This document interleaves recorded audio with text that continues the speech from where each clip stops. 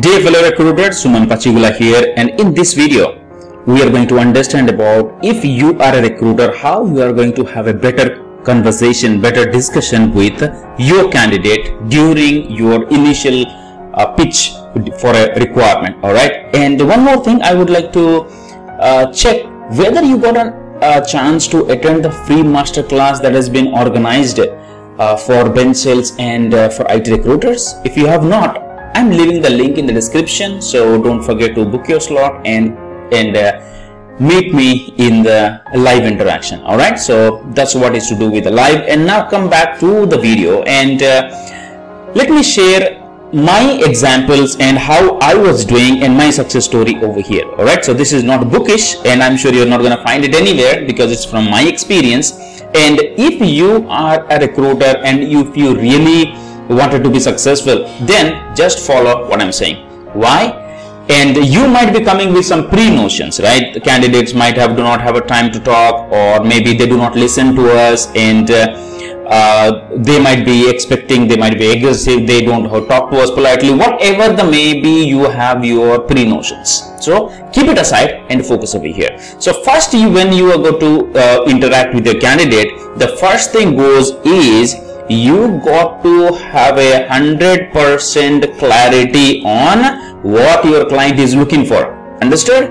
Very good. And next is, because this is where primary trouble comes in. So what is that going to happen is, instead of you explaining what your client is looking for, you will be start reading the requirement. Okay, this is what generally how I used to do, because I had very less technical knowledge. I was not from, because I'm not from a technical background. I studied BCom and went into the recruiting industry, and there when I see the technical requirements and technical terms, it was very difficult for me to understand. And so instead of explaining, what I used to do is I used to read the requirement to the candidate. So it's like, hey John, we are having a requirement with our client. It's 7+ years of experience. They are looking for Java, and they are looking for this, they are looking, that's how I used to read it. So, and again, I was just waiting when the candidate says, yeah, I'm comfortable with your requirement. All right, that's what the word I just wanted to hear, and I was thinking that yes, this is what it is to do, and I go with my submission.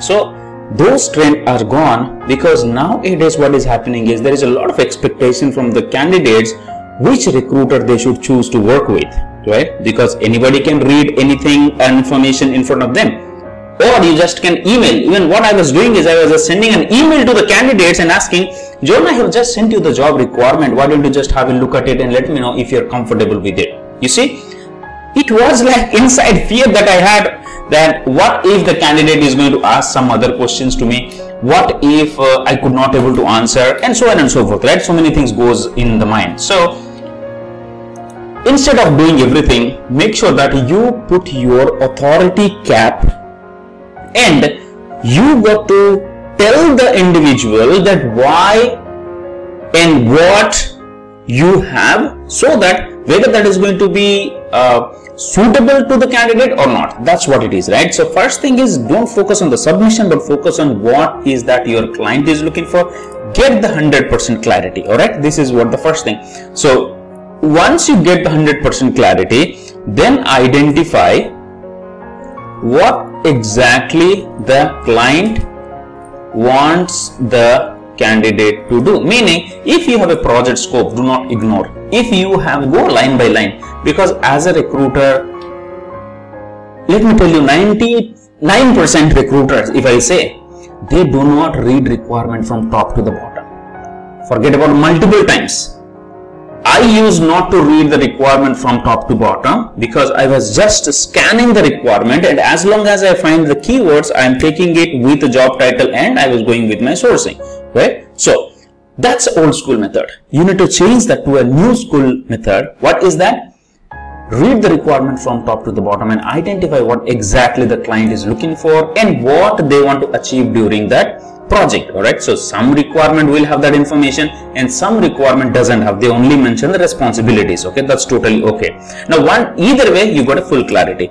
Now from here, your primary interaction starts. So 3 ways that generally we do, right? One is we ask questions, all right, and second goes on the candidate asks questions, or third is we read a script. Now that is what the painful thing is. So what I was doing is the company gave a script and I need to follow the script with the basic introduction, and from there I get into qualifying, meaning it's more of an interaction, interrogation I would say. Do you have this? How many years? Do you have this? How many years? Do you have this? How many years? It's like a collecting some data, right? So that's what we should not do. Well, it is not working. It is working because that's how people get submission. But do you think if you continue doing the script as if you are reading a script, how long it is going to be helpful for you to increase your career? Meaning, if you are doing that as a junior recruiter or a mid-level recruiter, that's okay.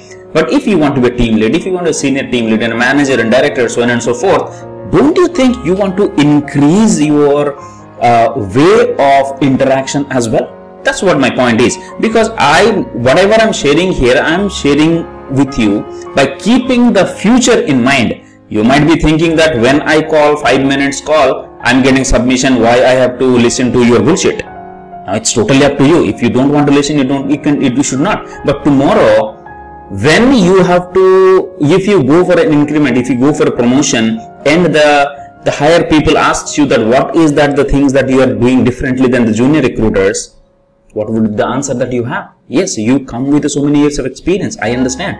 But what is that you are doing differently? That's the question, right? Now that's what I was talking about, that I'm going to share, that don't depend on reading the script anymore, or whatever that makes you comfortable asking, right? That's how it is.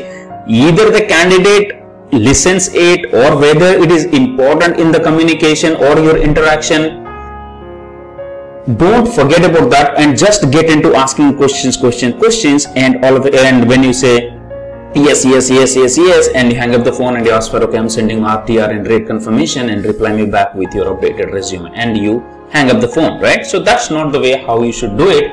And because there is a different way of conversation, right, and then interaction. If you're submitting for C2C, all the visa related, and if you're submitting W2, those are the different people altogether. So either way, you got to have a full clarity. Then you need to get into the questioning more, because those who ask questions more, they have the control over the call. Now you would say, yes, I am asking questions. No, asking questions not about just about your job requirement or visa or experience, right? So how I generally deal with. So before I tell you how I used to deal with, and don't get scared with the questions that candidate is going to ask. So what questions candidate may ask, that's what I'm talking about, preparation, pre-preparation. They may ask you about the rate, client, process, right, project, and they ask about their environment. They may ask you about benefits, right?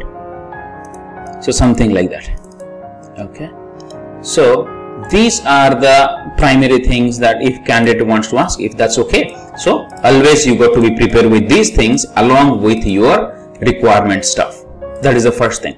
Now once these things are handy, you are now very confident. All right. So what are the questions you should be asking? Not about job. Anyways, we are going to ask about job requirement, visa and experience. That's the secondary thing. But you got to have a qualifying question. Qualification is very much important.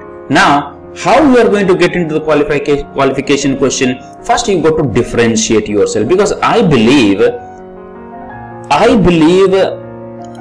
that being like everybody else is definitely not a success formula.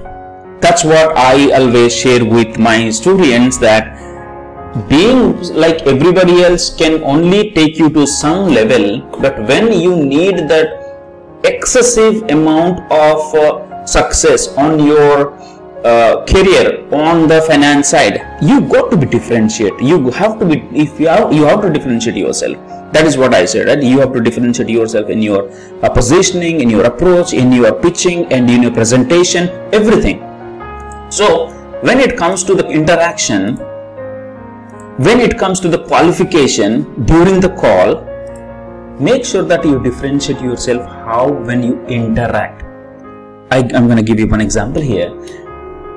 That is what is going to decide whether the person is going to continue your relationship or whether they will talk to you, or what kind of pre-assumption that you have created on them during your call, right? That's what very much important is. Now, when you are talking, if there is two people, one is customer care, call center, so many offers, maybe from charity, so many people may call that individual, and at the same time we as a recruiter call. So there is a difference. There is a difference between a call for a job and a call for something selling. Now here we are not selling any product that is not necessary, right? So we are here trying to show them something that may help them to build their career on something like that. So that's what the primary thing. You got to differentiate yourself when you pitch, rather than you are saying, hey, good morning, could I speak with John? Or, hi John, this is so-and-so and I'm calling from so-and-so company, how are you doing today? So that you got to stop it, because that's more of a customer care sort of conversation. So you have to get into the conversation right into when the phone picks up. So it will be like, hey John, this is regarding a job requirement and I got your resume from dice.com. Are you currently looking for any opportunity? Now that's what comes in. Okay, who is this? And what is it about? That conversation goes in. Or you could say, if the John says, hello, you'd say, hey John, this is about your profile that I have reviewed in dice.com and I have something interesting for you. So do you have a moment to discuss? That's how you get in, alright? There is no point sharing your name, your company name, your credentials, your certification in the first 5 to 10 seconds. Don't do that. Hold the candidate's attention, then get slowly down. Alright, that's what I would like to teach before I get everything, because if you screw it up initially, the candidate will not give a time for you. And moreover, the timing should be for the candidate, not for you. Anyways, if the candidate is not interested, there is no way that you are going to get him a job, right? So if the candidate is really looking something for himself or herself, now you got to create that environment that yes, it is going smoothly. That's what the point is. Now first you got to differentiate yourself in the way you introduce. Second thing goes on the questioning about what the candidate is looking for. What is the candidate's current job search status, and how is it going, and new job preferences. Alright, and you get into these details while talking to the people. Now if you are following a script and that is working, go ahead with that. I have no problem. I am just sharing how I used to do it. I am not at all telling you to follow this. I am just sharing how you used to do it. If you find it helpful, absolutely use it. Alright. How is the new job preferences? What kind of job they are preferring, and so forth. Then their success stage you are going to ask, meaning how many interviews completed, or how many offers came in, or how many oral confirmation of the job or something like that. That's what you are going to discuss. Then you get into, if everything is okay, then you get into the visa. Alright. Then if everything goes well, then you get into the requirement. Alright, you get into the visa and the tax term.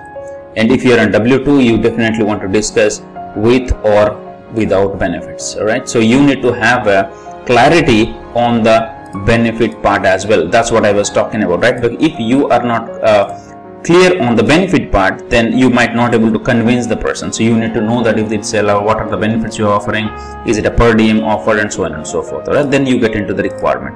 Then when you get into the requirement, you may asking WWH, right? Where, when, and how many years. That's what the question pattern you might need to use in there.